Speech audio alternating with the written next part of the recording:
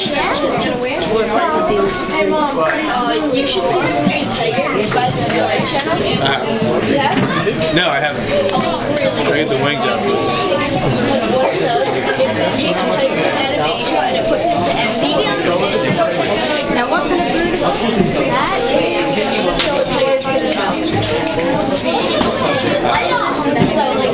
If you saw that movie, you'd be like, I'll check it out. Right now, I'm so fascinated. I want to work on tigers. Circle their prey. It's vultures circle to just fly. If they see something dead, they're going to perch at it and then perhaps go after it. These guys, they don't. So that's the television vulture. If they think it's dead, they'll fly down to a tree and keep a good eye on it, look for breathing, movement, and all. But they're not going to sit and wait for it. If they do anything of the sort, it's a lot more brutal than that. For instance, if they think something, not these so much, but black vultures, white-backed vultures, the vultures that are from, the Africa. I've watched them if they see a wounded animal that they know should be dead pretty soon. They'll just fly down and beat on it until it dies.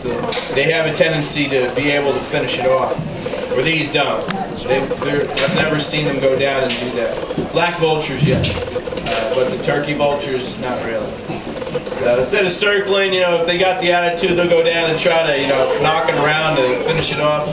But these guys, no, they just they circle to move and go where they want to go. They're mostly perching once they find out what they want.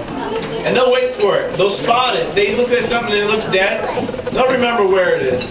They'll go and do, look for more stuff, and then they'll return to make sure it's still there. They're very, very timid. And they really have to be sure that it's dead before they come down.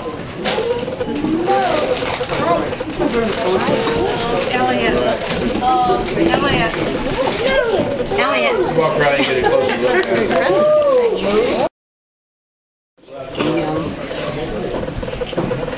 It'll be here. There's not too much. Just more getting the job done, and even that doesn't hurt too much, but it'll give you an infection like you don't believe.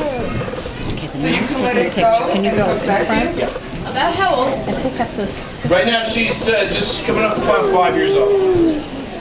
I'm trying to pet it. She'll bite you. No, James, no. She'll bite you real good. Oh, go around. Come around and come up there. Bite me, put your other pet you. Because even in the wild, their parents don't touch them. You see parents treating one another. No. Oh, you go sit right Their parents do not touch them. They don't relate to being touched. Matter of fact, anytime they're being touched, it's almost considered as a threat. And I force it upon them. So sometimes I will touch them because I need to when I'm giving them checkups and doing all that. But it's more that they tolerate it. It's surely nothing that they enjoy. About what age do the parents leave? Pardon me? And then you can go get another. Actually, a bird like this will be on its own flying within about 18 weeks from the day it hatches. But it will loosely stay around the parents to the following year until they have another one, and then will go. Other birds of prey, 15 to 18 weeks, they're flying, and then about 20 weeks, they better leave. Otherwise, the parents will knock them out. Yeah, they just don't want anything to do with it. You got to go. But see, that's nature. That's what gets the the genetic diversity. The animal needs to go and make its own life. You can't all just hang out in the same tree together. And unfortunately, it's not Disneyland out there. If the years go, if a hawk is born, leaves his parents, a year goes by, and he says, "Wow, it's been a year. I haven't seen Mom. Let's stop back and see how she's doing." He's going to get beat on as if he's an enemy. They're just not social animals like that.